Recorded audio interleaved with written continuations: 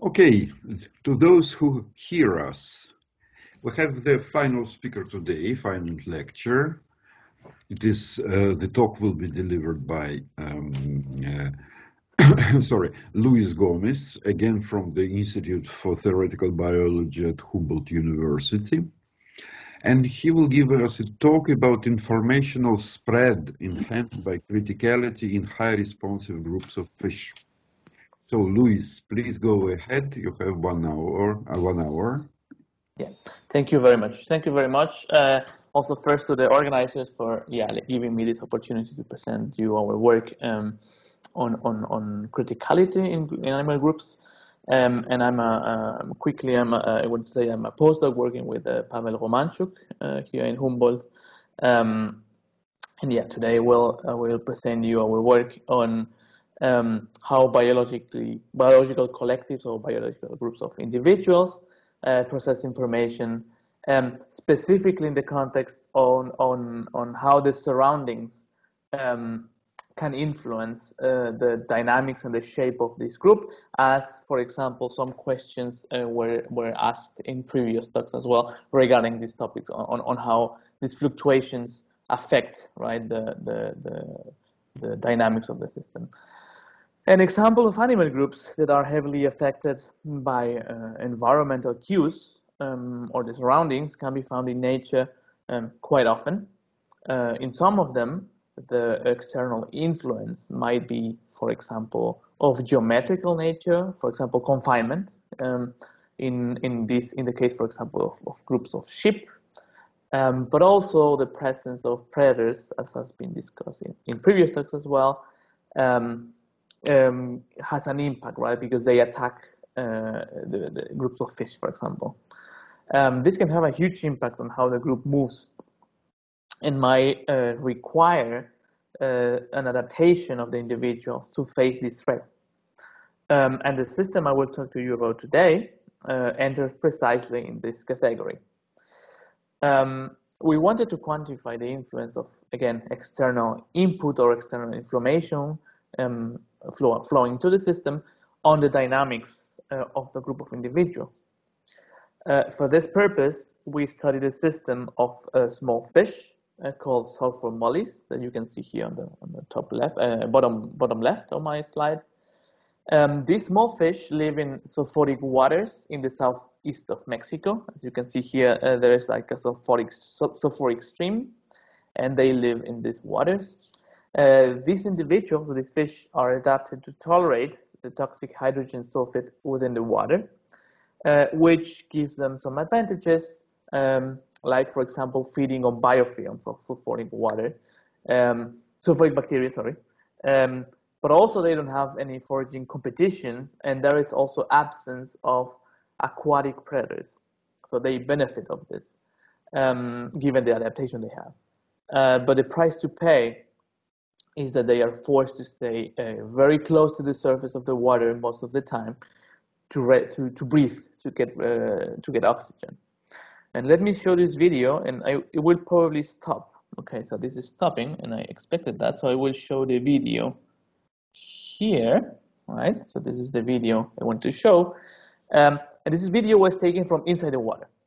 And what you can immediately notice is how individuals stay very, very close to the surface most of the time, right?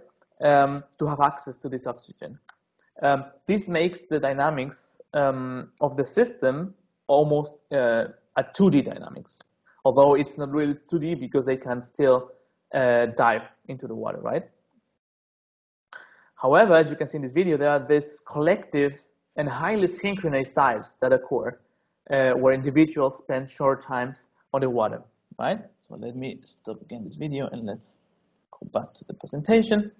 So this is a snapshot, right, of the video you just saw, where in this case the individuals are diving.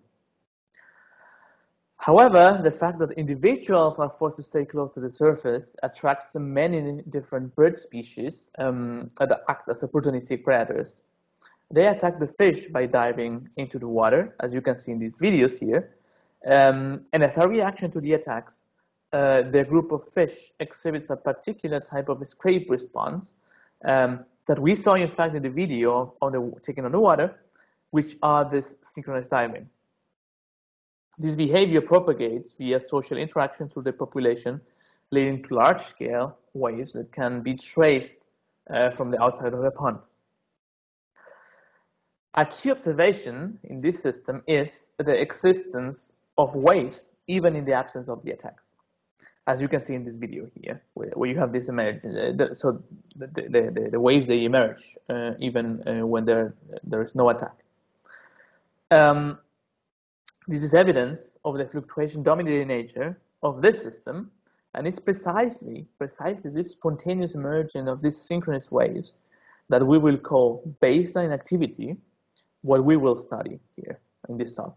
And notice that the diving behavior can be traced from the outside of the water, even by eye, due to the water splash that individuals, they produce when they dive. This is going to play an important role here. After all these biological considerations I explained to you and having them in mind, we focus our efforts in studying the dynamics and wave propagation of the baseline activity of the system. Let me define very precisely what we call baseline activity, and it is, I will use the scheme here, you are seeing, and it consists of temporal intervals where no evident perturbation from the surroundings was observed, but still some collective diving occur, which can be recognized by eye. Okay. In this scheme, I use the label bird attacks to refer to these evident perturbations that we excluded from our analysis. And I use the label bird attack because it is precisely the bird attacks that are the most frequent perturbation to the system, which we can see by eye. Right? In this sense, the study, we study those intervals, time intervals, where the surface waves emerge spontaneously, and as you have seen, as you saw in the small videos I was showing at the bottom. To quantify the dynamics of the system, we analyze recordings of the baseline activity and produce the videos, process the videos to obtain these black and white frames here on the right, where white pixels represent the positions on the surface of the water where individuals are diving. The processing of the videos is done in two steps. A first one where we rectify the videos, and the second one where we convert the color pixels to black and white pixels. But let me first quickly explain how the rectifying process works. And it was done before each recording session. We put a 1 by 1 meter wide plastic square floating on the surface of the water. And then we track the positions of the four corners of the square, as you can see here on the left. And using these positions of the corners and some computer vision algorithms involving projective geometry, we can then obtain the matrix that transforms the original polygon to a perfect square, as you can see here on the right. In this way, we can transform the videos to have a top view of the water. So this is the first rectification process. And now let me quickly explain how we obtain the black and white pixels, or black and white videos. We processed the videos by using a background subtraction process. And what it does, it computes or calculates the changes in the RGB values of an original video in RGB, and then it declares a pixel as active if the change was larger than a given threshold.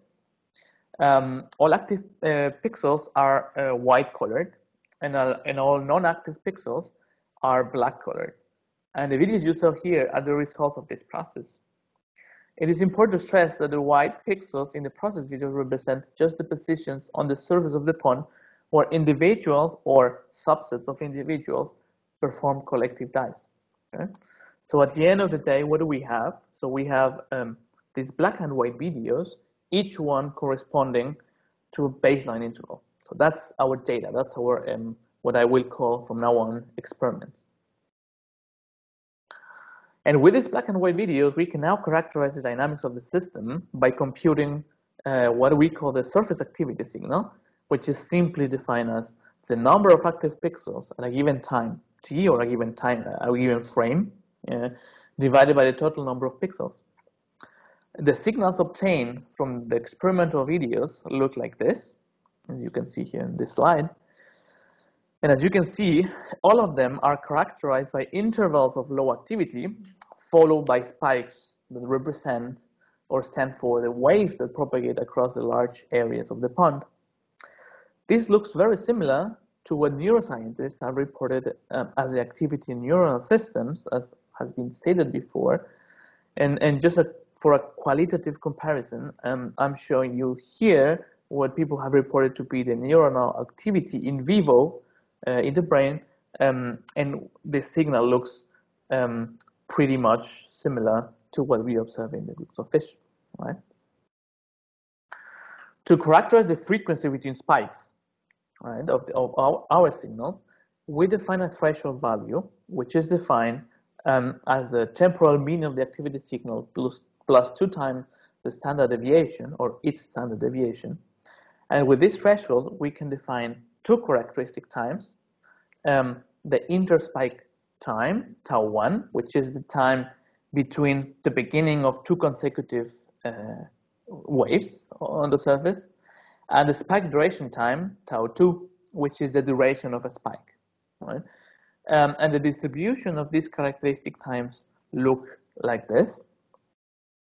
So both distributions, they have exponentially decaying tails and have significantly different values. This just means that the time that you need to wait to see a wave or a spike within the signal is much larger than the time of the spike itself.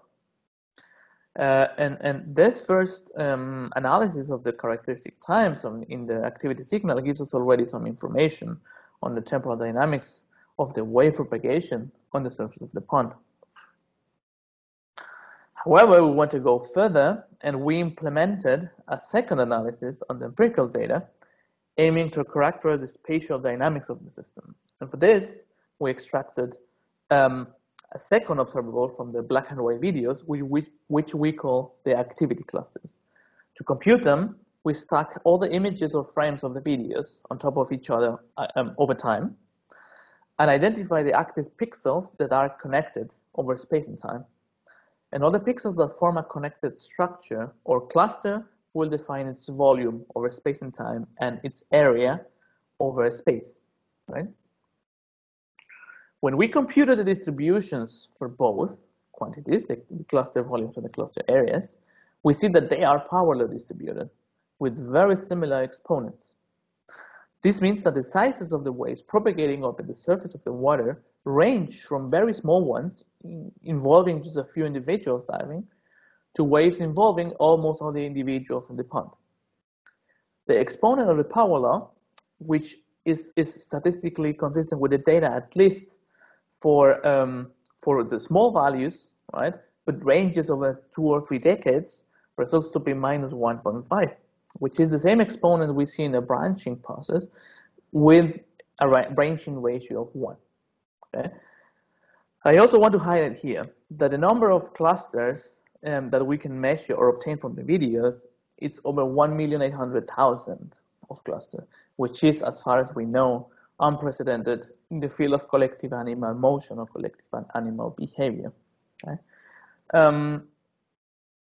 However, let me quickly, let me quickly talk about the branching process, precisely because of the exponent of the power law that we see here in the clusters, right? So the branching process is an idealization of a stochastic process, stochastic process which is an idealization itself, and the original purpose was to model population over generations, right? In the simplest case, the offspring over generations do not depend on the individual, it's independent, let's say, okay? The branching processes are used to model, for example, as well, bacterial reproduction, right? And the rules are very simple.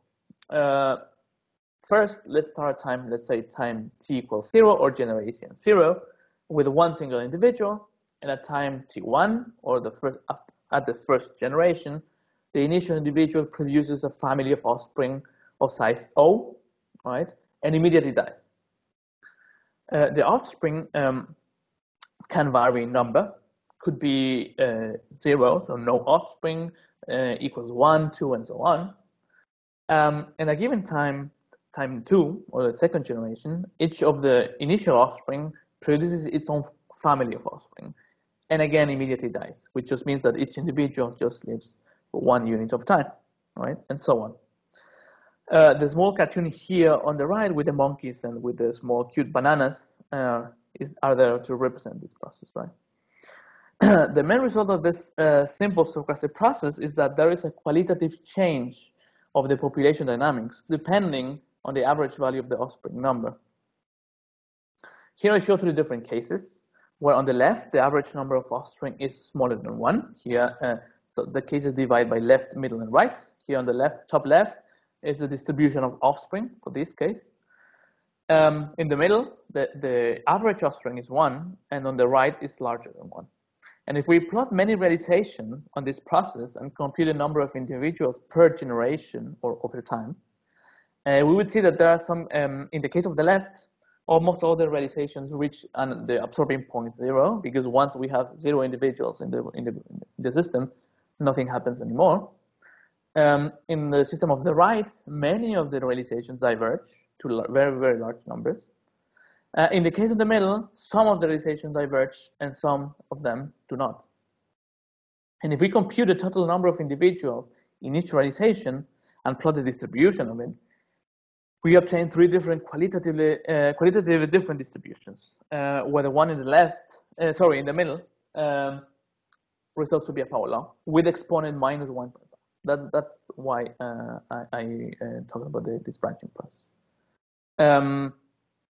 And the reason, another reason, because I'm talking about this branching process here in this slide, in this simple process is that the critical point, let's call it that, this critical point at 1 divides 2 qualitatively different regimes, right?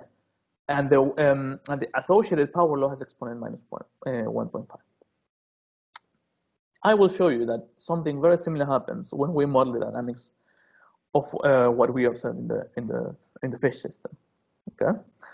For that, we want to model this, right? We want to stay as close as we can to our experimental videos. So we will think the system as an array of cells, where each cell represents a subset of fish, not one fish, but a subset of fish, small subset of fish, right? Inspiring the observations on the field, each cell can adopt one of 3 different states, labeled as S, D, and U. S stands for the case where individuals are swimming on the surface of the water, right? Which is the one the individuals spend most of the time. Then D is a state where fish perform a collective dive, and U is a state when individuals are hovering on the water just before coming back to the surface again. The dynamics is such that the time spent in states T and U is deterministic. In our model, it is like that. And once they reach the state S, the transition from state S to D is stochastic. This model is motivated by observations and measurements done on the field, where the duration of the dives of fish, as you can see on the plot here on the left, are more or less constant over trials. However, on the other hand, this stochastic transition between the states S and D, which is the one that triggers the diving of the diving behavior of the cells, has to account for the 2 main reasons of fish to dive in the absence of predatory attacks, which are social contagion and interaction or fluctuations from the environment.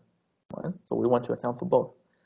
Thus, the rate consists, the functional form of the rate consists of 2 terms: one interaction term controlled by one parameter that I call A, and one spontaneous term controlled by a parameter omega. I don't want to go into the details, but the most important part to say is that A controls the social interaction, and omega the fluctuations coming from the environment. Okay. The parameter A, this is again, I will explain the same using a cartoon, right? Again, the A quantifies social interaction. In our model, each cell interacts with the 8 nearest neighbors, as you can see here on the left. And depending on the number of neighbors in the diving state, right, a focal cell can make the transition to state D, S to D. And the parameter omega quantifies the random influence from the surroundings and is the one responsible for the spontaneous transitions from state S to D without taking into account the surroundings. Again, without not going into the details or technical details, we can fit the parameters A and omega to the values A star and omega star that fit best the experimental observations. And as you can see here in this comparison, we recover not only the activity signal qualitatively here on top, right, but also the distributions of the characteristic times as well as the cluster distributions. However, the interesting part is to see what happens when we vary the parameters A and omega around our star parameters, A star and omega star. First, let me show you what happens when we fix omega, which is again the spontaneous parameter. And here we'll show you 5 different videos of the simulations where white pixels are the active pixels or the ones that are in the diving state. As you can see here, when I start the videos, for small values of A here, the dynamics is quite chaotic. And by chaotic, I mean that there are many active pixels that trigger neighboring cells quite easily. On the other hand, for large values of A, very few pixels turn active. And in the middle, there where we see pixels activating neighbors, but resemble more the waves that we observe in experimental videos. Thus, it results that the parameters that fit best the experimental data, which is the blue case here in the middle, they are in the edge, right, between a continuous or self-sustained activity and a low activity, which immediately remembers as the branching process. That's why I try to explain it to you as best as I could. In that sense, it is this is a first numerical suggestion that the simulation that best fit the experimental observation are located close to a critical point, or more correctly stated, to a pseudo-critical point. And I say this because of the, as you can imagine, that we have a finite size of the system, right? Now let me show you how the corresponding activity signals look like for all the 5 cases I showed you before. Here I show you the 5 activity signals corresponding to each of the previous videos. Again, there's a clear division between extremes. Low values of A show high activity compared to high values of A. And the signal close to the pseudo-critical point shows the spikes of activity that we saw as well in the experiments. When I compute dynamics for different points in the complete parameter space defined by A and omega, and not just A, as I showed you before, we notice again a qualitative difference of the dynamics to the left and to the right of the pseudo-critical regime. In the plot, the orange star are the parameters that fit best the experiments. As you can see in these videos, the dynamics of points A and B is more chaotic again, as opposed to dynamics on points C and D, where only a very, very few pixels turn white. Looking closer to dynamics in E, which is the special regime or critical, pseudo-critical regime, we can see that there, the spontaneous transition, they manage to propagate over several neighboring cells. Right? But now you might ask, now what happens to the cluster distributions, right? I showed you already what happens to the activity signals in some sense, but that what are the cluster distributions, and what it happens is something very similar. And what I plot you here are 2 heat maps, where I plot something that I call p-value, right? That is calculated or obtained after running simulations for each set of parameters A and omega. After this, after running simulations, we compute the activity clusters, right, for each set of parameters, and then we test the resulting distributions of these activity clusters to see if they are statistically consistent with power laws. right? And according to the test that we use, the p-value is close to 1 in the case where the data are consistent with a power law. And again, as you can see in this analysis, it shows that only in the pseudo-critical regime we can find these power laws in terms of the cluster areas and the cluster volumes. And again, in this plot, you can imagine that this orange cross stands for the experiments that fit the experiments best.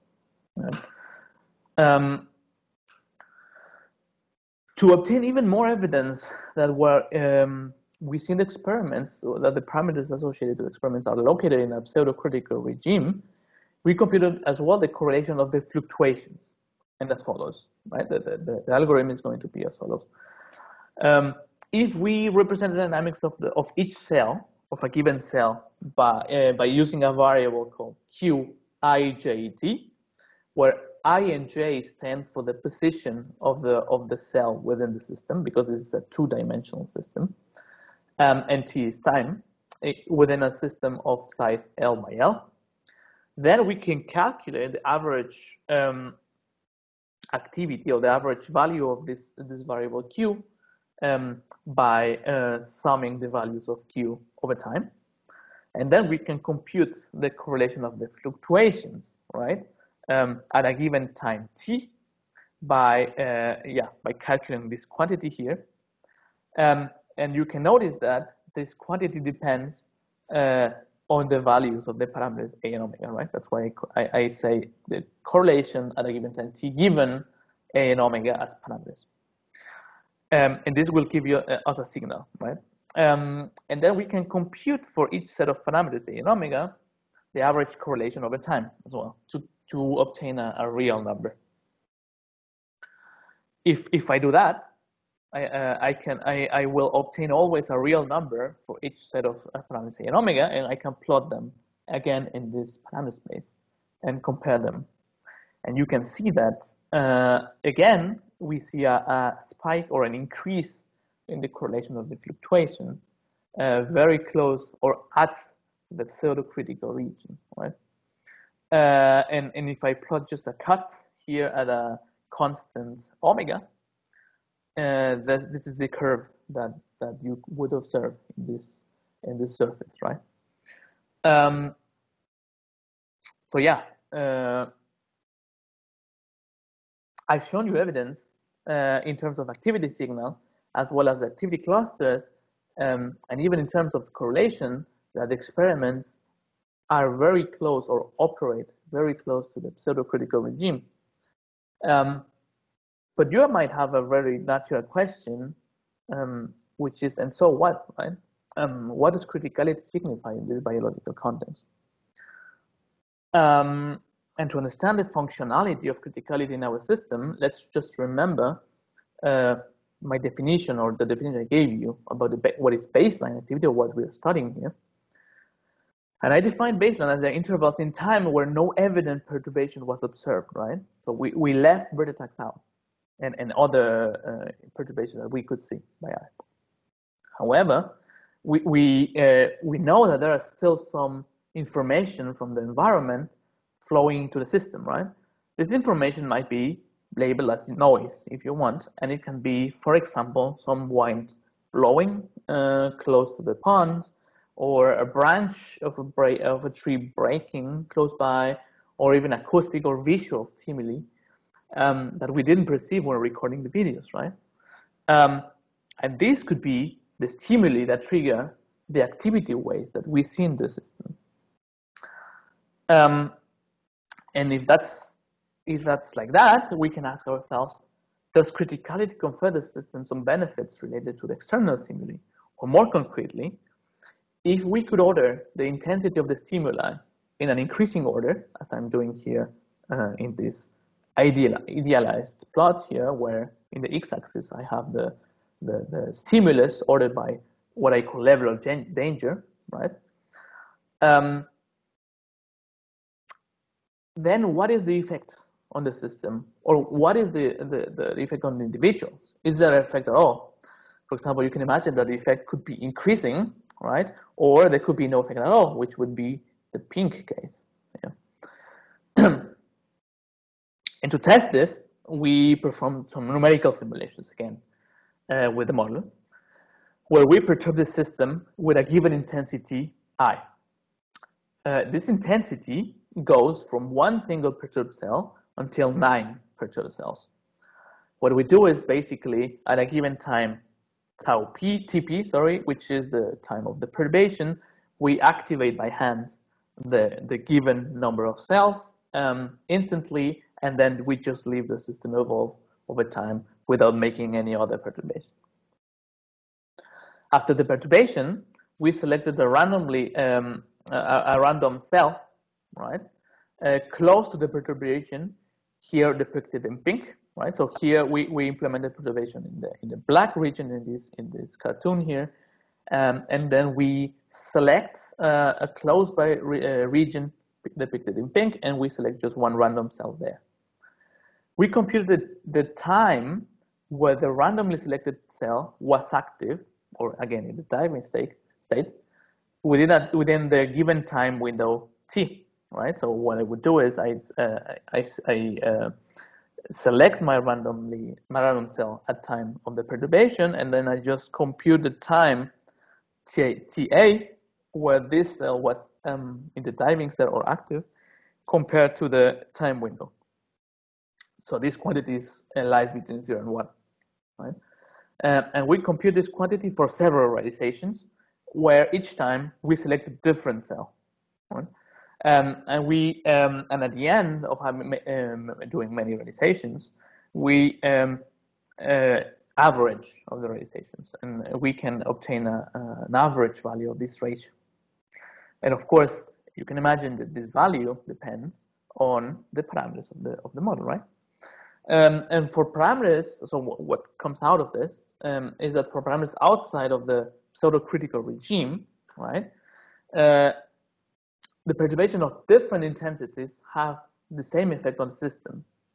So, for example, here in the case on the left, which would be cases, this is at constant omega, all of the three.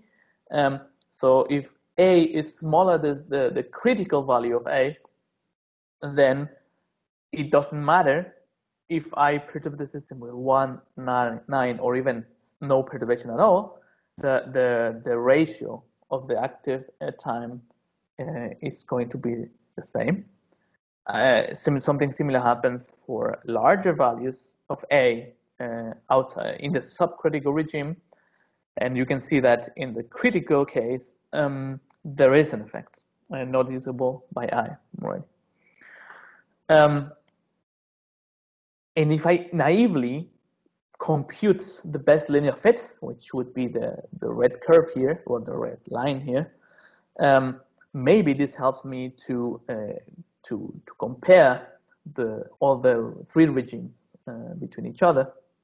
And that's why basically what I did was I computed, so I ran simulations for each of the parameters now in the complete parameter space defined by A and omega, and I'm plotting here just the slope of the fits. And again, just in the pseudo-critical regime is where the slope is the largest, right? I want to highlight that in this case we can interpret this sensitivity to external perturbations as a benefit to individuals if we believe that the time that individuals dive is directly correlated to the energy that individuals invest, which is close to the question that was asked in the previous talks, right? Talking about investing energy, how this is affected, or how can this help to quantify benefits in collective behavior in animal systems.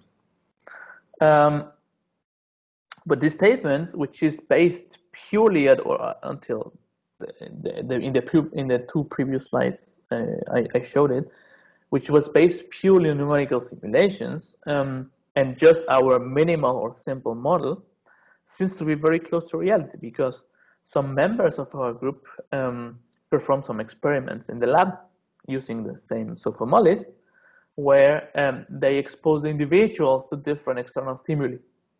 In this case, a visual stimulus and an acoustic one, and the sum of both. So here in the cartoon on the left, you can see that a small group of individuals was put in a tank, and they provided visual stimulus from the top, as well as an acoustic stimulus, and also the sum of both. And they defined what a full dive was. They defined what an initial fast start was as well. They measured the depth of the dive, right?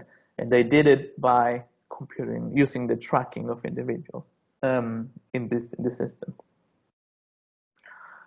They noticed that the different stimuli had different effects on, for example, the responsiveness to the cue, right, which is here on the left, which just quantifies the percentage of individuals of the group that responded, right, to the stimulus. You can see that there's a clear difference between acoustic and visual, because acoustic, at least in this case, seems to be less effective to scare the individual. On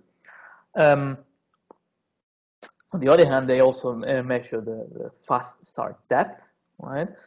In which case the bimodal stimulus seems to make the individuals dive deeper and also dive longer in this case, because this would be the fast start duration.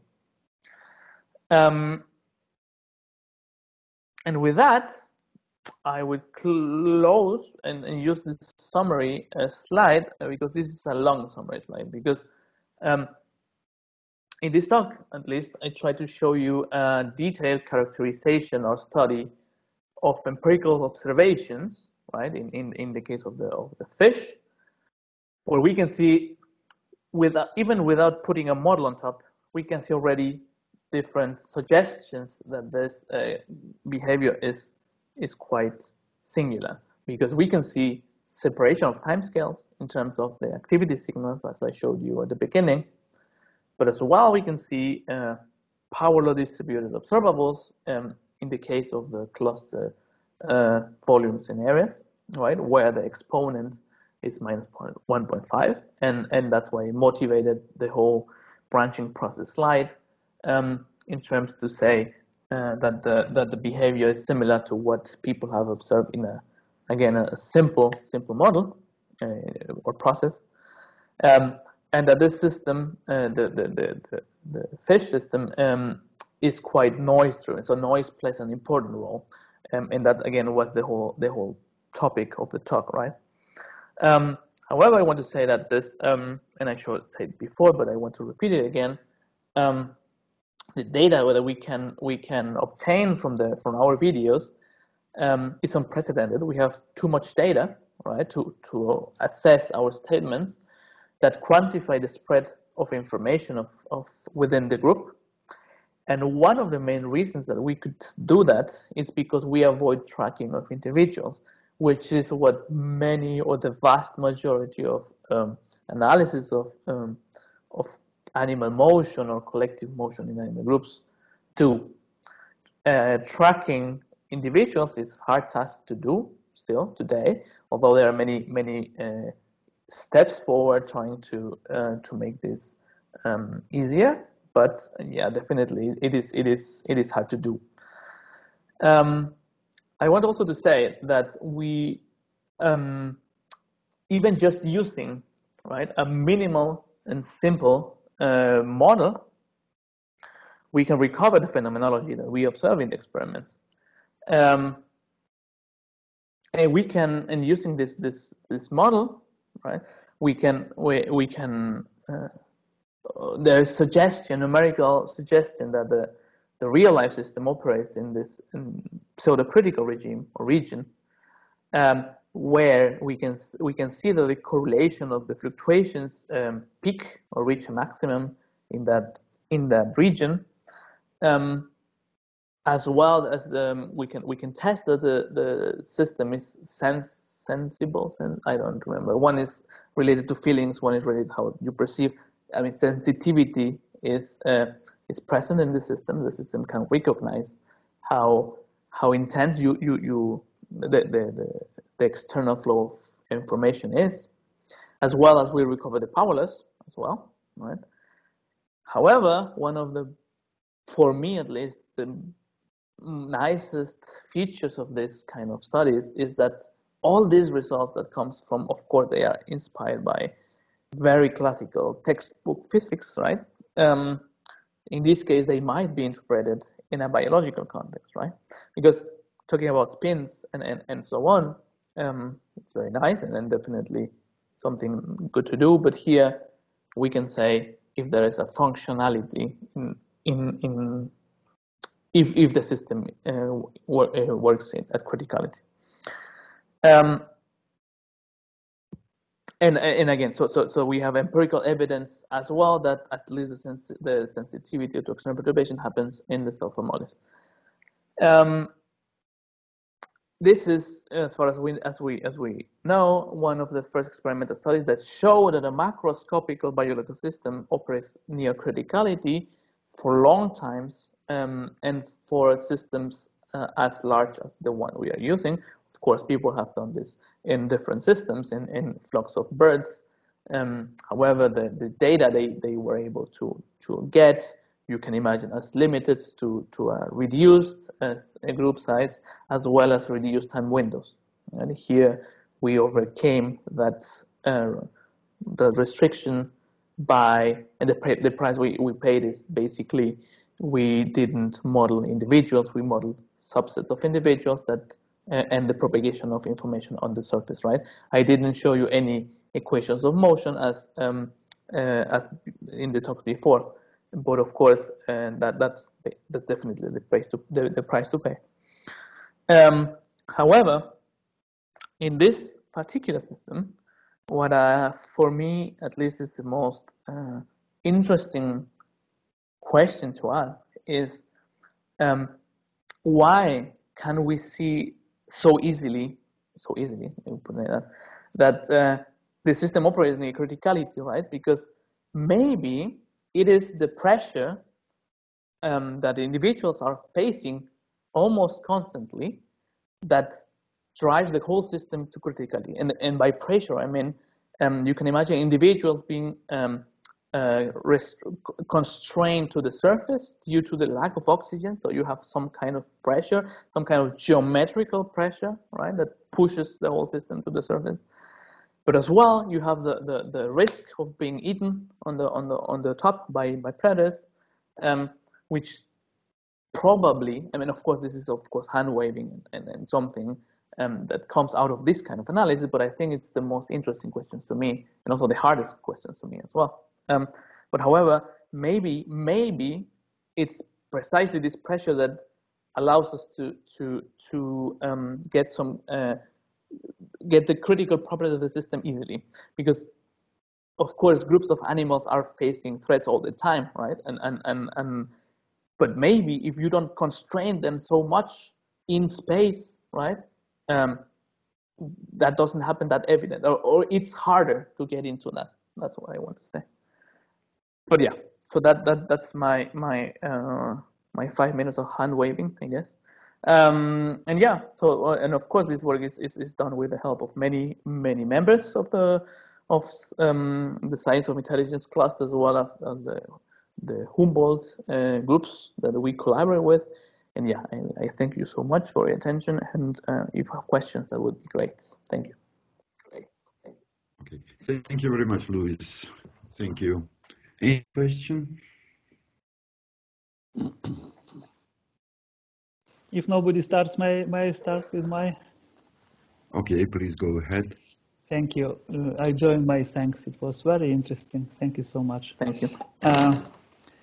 You know, I tell you what we did recently and what resembles me some moments of your talk. You know, some time ago our group was involved to analysis of human dynamics. And we collaborated with a group of Stefan Turna from Medical University of Vienna. And what we studied, it was behavior of people during so-called massive multiplayer online game. We have records about people playing during several years with resolution 1 second, and there were thousands and thousands of people. And so we were looking for different observables. And beneath them was one which also was analyzed in your talk, was so-called waiting time distribution. So in this game, people are shooting, people are buying, people are making friends. It is analogy of economical activity, very different types of activities. And then indeed, for some types of activities, we found exponential decay. Whereas for some type of activities, we found power loss. Then again, we found so-called circadian behavior. You know, people at night behave different as at day. I assume also fishes at night do something different as at day. And probably if you increase the observation window in your case, you will also observe this. But what I want, first thing, I want to ask you whether there are some other types of activities, some possible types of activities which can be observed in your case, except of being on the surface, diving, and of this three-state model. Yeah? That's one thing. And the second thing, what I know, and what we studied also, it's known that human dynamics is very bursty. So people sleep, then do something, then again do nothing. And there is the observable, which is named burstiness. So one can calculate this burstiness. And then what we did, we compared this burstiness of people living in this internet game with burstiness of people doing money transfers, with burstiness of people, taking books from libraries and so on. Probably for your processes, definitely for your processes, you can calculate this burstiness and compare it, say, between different species of fishes, for example, or between fishes and you mentioned that there are different observations. Yeah. So two questions. The first one is about, do you have different types of activities in your observables? And second, are you aware about somebody studying burstiness of these processes? Thank you for the questions. And in the case of the fish, I think they are both related. And let me explain you the whole story, right, of how individuals behave across one or many days. That's basically what you're saying when we would increase, right, the time window. And in fact, what I showed you here is not a, let's say, behavior you would observe all the time. It would be very probably costly for individuals. What you would see is that across one day, and at a given times that I'm not sure, probably in the mornings and the afternoons, the fish show this critical behavior. But for example, you can imagine if it rains or if somehow the oxygen level within the water increases, then fish would tend to go down. So this would be a different, let's say, behavior that as you asked. So there are different behaviors that we don't account here, but somehow the system always manages to come back to the system. So somehow this, instead of just being some kind of pseudo-criticality, it's rather self-organized criticality, right? So because somehow the system goes through many different let's say states, if you would call it that, but somehow the system always manages to come back and every day, at least once or twice per day, go back into this BM to the dynamics I just showed you in detail, right? So this is not the fish do not behave like that all the time. It's rather by intervals, by long intervals, I would say, but this is like that. In terms of the second question of the burstiness, to be honest, I've never heard about this, and of course I would be glad to test or to measure that quantity within the system. But yeah, I'm sorry, but I cannot. Yeah, I didn't know this quantity, but maybe you can do it almost for free. Once you have distribution and you have first moment and second moment, it comes automatically. I send you the reference. That would be great. Thank you. That would be great. Thank you. Yeah.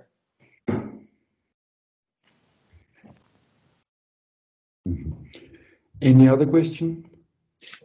Yes, I would like to ask. Okay. If it's possible. So I would like to thank for a nice report and nice results. That the main conclusion is that as far as I understand, that that the pseudo-critical regime is the most optimal and gives the best condition in the if some kind of dangerous cases. Yes, but for example, yes. I think the main question appear after that what is the in fact mechanism which allows the fish system to support, to organize such kind of pseudo-critical regime. Do you have some idea? So in terms of the so that question is a good question in terms of what mechanisms. So the question is, what allows the fish or the individuals to sustain this activity? That's what you say, right? Yes. In terms of this model, I think that question cannot be answered, at least as far as I understand, because this model somehow is so once you provide the parameters, right, you would observe a given dynamics, either critical, subcritical, or supercritical. So it will not go away from there because the model is like that. However, maybe if we include the probability of making small variations, right, around a given set of parameters, then maybe we can explore what would happen. But at the moment, I don't think I can answer that. And it goes in the same direction as what I said before, right? In terms of in the real life system, somehow makes the fish come back again to this critical dynamics, and then for some time be there. And the question you ask is very valid and very definitely biologically oriented. But at least I don't have a clear question right now. Because you can imagine that what we did is just basically a model where just kept the videos of that particular dynamics and study that. And now probably the second step to do is what you suggest. But it's definitely interesting. Yeah. So, but yeah, I don't know. So maybe a brief comment from my side on this. I've been several times to Mexico to the field, so I have more knowledge that is not contained in the data itself.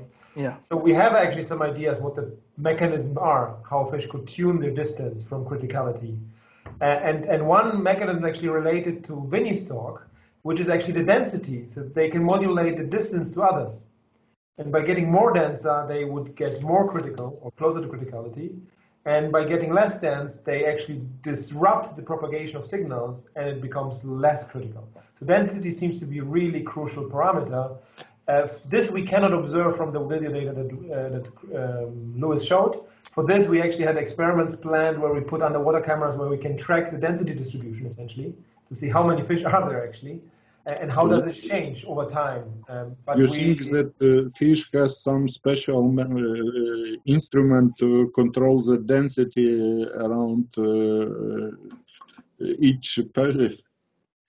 So they can, by vision, they can just determine how many agents they see, how many neighbors they see in the vicinity, and I think they can control whether they feel comfortable with few neighbors or whether they're comfortable with high neighbors, and by this regulate through their own behavior the density of the fish school.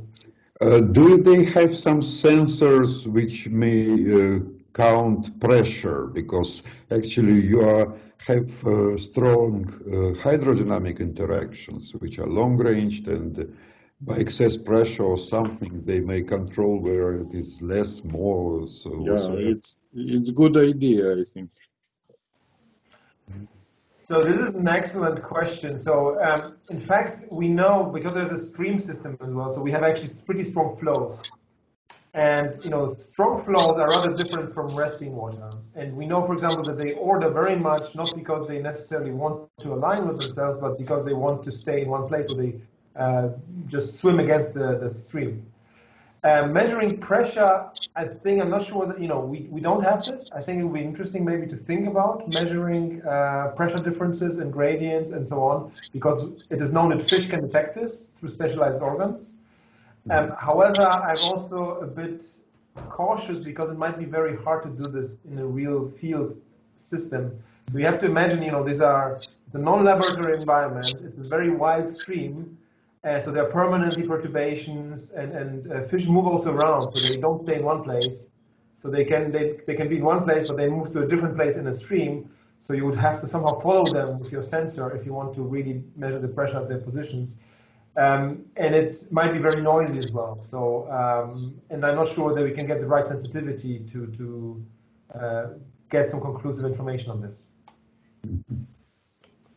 It can be also fluctuations, turbulence in the water, food availability, oxygen saturation, and some other factors.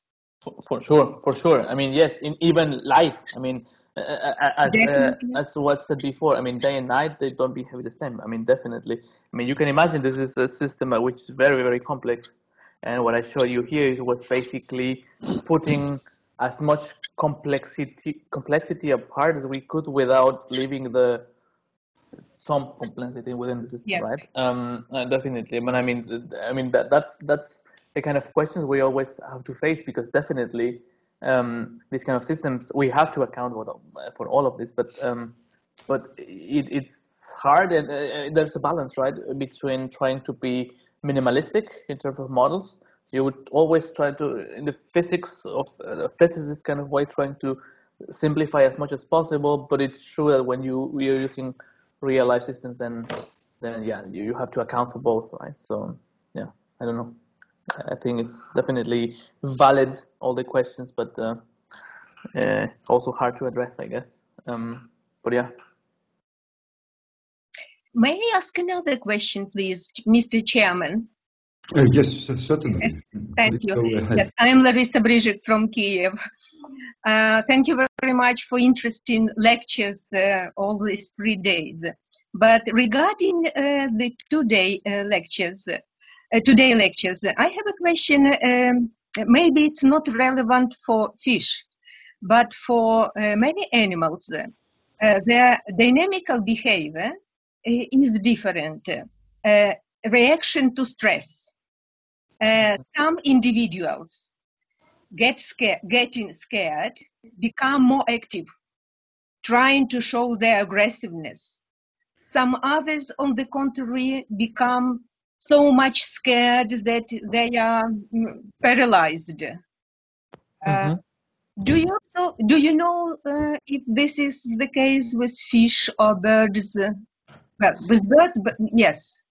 But let me just rephrase what you say, and the question is rather regarding heterogeneity, right, in the dynamics or the behavior of individuals within one same group, right? And I can tell you that this question is as important and interesting that we are working at the moment with a student, with Linda, on how this heterogeneity in the movement of individuals affects the group. And there is experimental evidence, definitely, at least in lab experiments. And this, even just thinking about individuals having different preferred speeds, that already gives you so much impact on the group dynamics that can be quantified by the shape of the group. For example, if the heterogeneity is large, I think the groups would tend to be like an elongated shape. If the heterogeneity is small, then it's rather circular.